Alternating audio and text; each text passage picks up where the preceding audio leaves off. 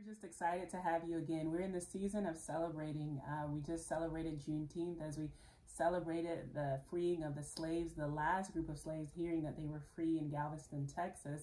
And now as America celebrates her birthday, July 4th, we're just in this celebration, this time of just thanking God for freedom, freedom in our country, freedom from bondage, but also this is a good time to celebrate the freedom that only Christ can give. When we think about the world, the trouble of the world, there's so much violence, there's so much just evil, there's so much out there. But if we focus on those things, they can keep us down, they can keep us bound, they can keep us tied up. But if we look to Christ, if we look to Him, we're free from all the problems of the world because Christ is the only one that can truly give us freedom. He gives us freedom from the pains that we face every day. He gives us freedom from the hurts and worries that we go through because Christ, He is the one who carries the load for us. He's there beside us. He'll never leave us nor forsake us. So no matter what we see going on in the world, even on our worst days, we know that we have freedom in Christ Jesus, that we don't have to worry about all the pain of the world because He knows it, He sees it, and He's there to bear our burdens with us and for us. So today we're going to be looking at a passage from the Gospel according to Luke. Luke is in the New Testament, Matthew, Mark, Luke, and Luke was a physician, and he got all these sources and he put all this information together to give his account, the Gospel according to Luke, the good news according to Luke, to give his account of Jesus' life. He starts out with his birth, and then he begins to talk about, just the life and ministry of Jesus. So today we find in Luke chapter 4 where Jesus goes before the crowd. He's in his hometown, and he's letting them know that he is the one that they have been waiting for. He is the one that is sent by God to, free the slaves, to help with bondage, to carry all the burdens of the world. And as he's telling this message, the people, they don't want to hear it. They reject him. They're not feeling his message. But people will reject us. People will reject Christ. But that doesn't negate the fact that Christ died for us and our sins. In this world, there will be evil. There will be trouble. But we have the confidence as believers, as Christians, to know that Christ, one day when this life is over, Christ is going to claim back this world. Christ is going to have all victory. Christ is going to have all power. He's already settled it on the cross. So we don't have to be bound. We don't have to be guilty of our sins. But if we believe in Him and trust in Him, He will wipe away all of that. He wipes away the tears and the pains, but we have to trust Him. We have to go to Him. So let's see what Luke has to say. Luke 4:16 through 19. Jesus went back to Nazareth where he had been brought up, and as usual, he went to the meeting place on the Sabbath. When he stood up to read from the scriptures, he was given the book of Isaiah the prophet. He opened it and read, "The Lord's Spirit has come to me, because He has chosen me to tell the good news to the poor. The Lord has sent me to announce freedom for prisoners, to give sight to the blind, to free everyone who suffers, and to say this is the year the Lord has chosen." In those passages, Jesus has come to town, and Jesus does what we're all supposed to do. He goes to the church. He goes to his place of worship. And because, Jesus is this minister, this preacher, or in their culture, rabbi, they ask Jesus to give a word. And so Jesus reads from the Old Testament, because back then they didn't have the New Testament. It was still being lived by Jesus's life. Jesus reads from these scrolls in the Old Testament. And Jesus talks about what Isaiah had promised this group of believers. Isaiah had promised the world that somebody was coming. Somebody was coming to give freedom to everybody. And Jesus goes there and lets them know that, hey, that person is me. I am here. I have come to fulfill what the scripture has said. I have come to give good news to the poor, to announce freedom, sight to the blind. And we see that throughout Jesus' ministry. He does that. He heals the sick. He raises the dead. He opens the eyes. And you're maybe thinking, hey, Jesus did that back then, but what is He doing now? Jesus still does that, but in a different sense. He opens our eyes when we see things that that looks unfamiliar. Jesus will open our eyes to see it in a better way. Jesus, when we, the poor, when we feel down and when we feel sad, when we feel poor at heart, when we feel poor in our mood, Jesus will give us strength, and Jesus will make us happy. Jesus encourages us and gives us joy when we talk to him and read his word. So although we might not see the miracles back then, Jesus is still freeing us through his word, through his message, because what his word says, it's so powerful and it changes our lives. It changes our hearts. We just got to open up what the Bible has to say to us, and it can make any situation look better. And there's so much evil in the world. There's so much hate in the world, and you're like, where is God in that picture? But when evil and tragedy comes, people are gathering together that normally wouldn't gather together. So even in the midst of tragedy, Jesus shows up by his people coming together. So the Lord works in different ways. The Lord, we may feel that he should be doing this, but God, he knows what's best, and he'll send his son to do things and what he feels is the best way. We might not get it in the beginning, but hopefully God will open our eyes so we can see what he's doing. We can see how even in the midst of suffering, he's bringing us together. Because there's suffering in the world, that gives us opportunity to go help people. So even though this world is filled with bad stuff, Jesus wants to use us to be the light of the world. Jesus wants to use us to show people who might not know him how that he does exist through other people. So we can show other people Jesus by being nice to them, by providing assistance to them when they're in need. So yes, Jesus is still here. Jesus is still opening eyes. Jesus is still healing, but Jesus is doing it through you and I. So we're going to go look at John, the gospel according to John. It's another gospel, Matthew, Mark, Luke, and John. John's gospel is a little bit different. John's going to be talking about freedom in this passage as well, John chapter 8. And so we're going to see how the people in this situation also rejected Jesus. But even though people reject Jesus, we still have to show people that Jesus exists. Because they don't like him or they think he's false, we still got to be the good. We still got to show them that Jesus lives in each of us. John 8:34 through 38. Jesus replied, I tell you for certain that anyone who sins is a slave of sin. And slaves don't stay in the family forever. Through the Son will always remain in the family. If the Son gives you freedom, you are free. I know that you are from Abraham's family, yet you want to kill me because my message isn't really in your hearts.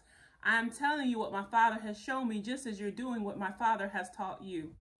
Just like all the suffering in the world can bring us down, so can sin. Sin is something that traps us. When we think about when we do wrong and disobey our parents, all those things that make us feel bad, it gives us guilt.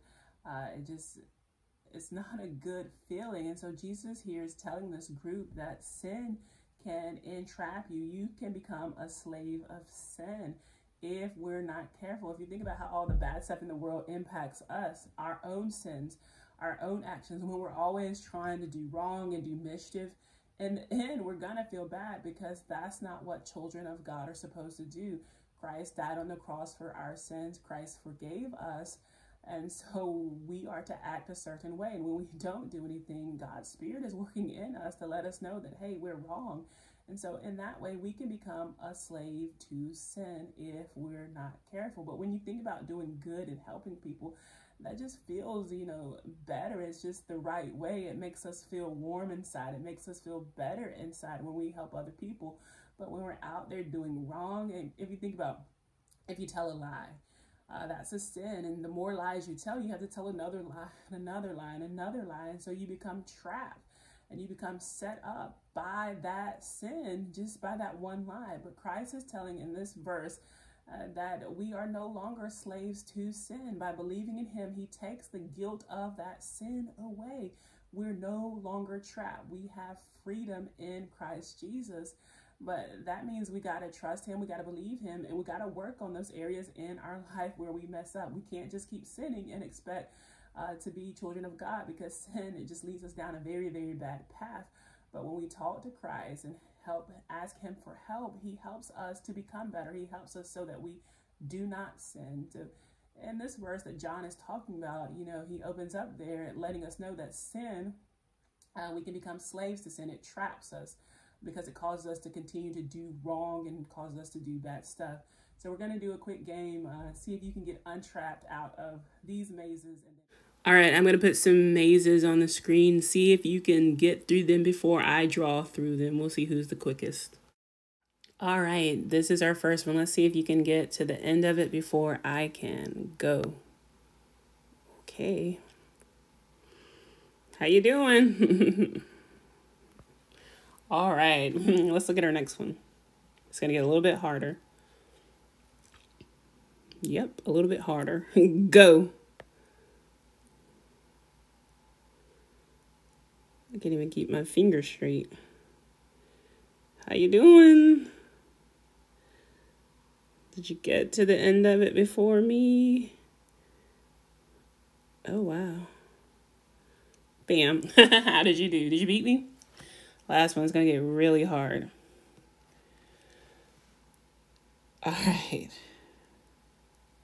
Go. I'm going to have to go slow.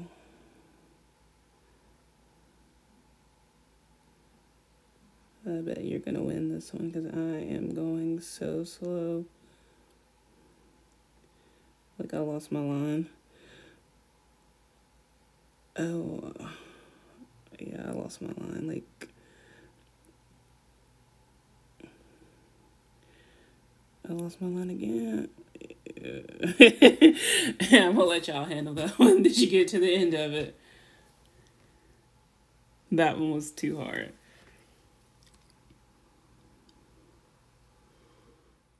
And it's hard. We got to think about getting out of those various traps and finding a way out. But Jesus is letting us know that he is the way out. This world can have us trapped. This world has setups, and this world has places to get us cornered. But if we follow Jesus, he is the way out. In this John text, these verses here, Jesus is talking to a group of people who could understand about slavery. Their ancestors had been in Egypt. Their ancestors were trapped in slavery, and they knew slavery was hard. You worked long hours. You couldn't do what you wanted to do. There were chances you would be bought and sold, moved from place to place. It was just hard and difficult. But Jesus is telling the people that he's talking to in these verses, and these verses are for us today. He's letting them know that he is the one who sets us free, that sin is like being trapped as a slave. We can be a slave to sin. I told you about lying, and it just builds and builds and builds. Jesus is letting this group know that he is the true Son of God. You know, if we think about slave masters would sell and trade off their slaves, but their children, they would keep their children because their children belonged to him and them. And so Jesus is letting them know that his Father is in control of everything, and he is that true Son. And because he's the true Son, he has authority over everything. And if you stick to him, if you believe in him, you won't be traded and moved from place to place. But if you stick to him, you will have freedom. You will have liberty, that the pain and hard work, you won't have to deal with that. And of course, Jesus is using a picture. And we know that the freedom we get in Jesus is that we don't have to feel bad. We don't have to feel pain. We don't have to feel all of this just difficulties by ourselves, but he is there with us, holding our hand and trusting us, guiding us and leading us, and we trust him, and he will help us through whatever we face. And that's the story that Jesus is letting them know. Slaves were bound to their master, but Jesus belongs to God, and Jesus has control over everything. And so Jesus is the much better choice to this group. And of course, they did not believe him. They ultimately rejected him. And the story goes on, of course, where Jesus is crucified and dies on the cross. But that's a good thing. Even God worked that out, because him dying on the cross, again, allows us to be free from our sin, and allows us to no longer have that ultimate penalty of all our wrong actions, which is hell. But when we trust and believe in Jesus, we go to heaven. And so that's what Jesus is telling us here. Believe in him, and he will give you freedom. He will give you freedom from all the bad stuff that we see and face in this world. The people rejected Jesus, but I encourage you not to reject Jesus. I encourage you to believe him. I encourage you to talk to him. I encourage you to read his word. I encourage you to pray to him. So as we close, let us pray one last time, and I'll let you go on about your day. And thank you for listening with us. Let us pray. Most gracious God, we just honor and thank you, Father God, not because of what you do, but because of who you are. God, we thank you for our ultimate freedom, which is found in Christ Jesus. He died on the cross for the redemption of our sins, for our forgiveness, God. You didn't have to do that. We are wrong people. We do so much bad stuff, God, but you thought it right to give us freedom. You thought it right to not allow us to have to carry this heavy weight. So you sent your son, and we tell you thank you. God, I pray that you bless everyone that's listening to this message, encourage them, strengthen them. In Jesus' name I pray. Amen. Amen, and be blessed.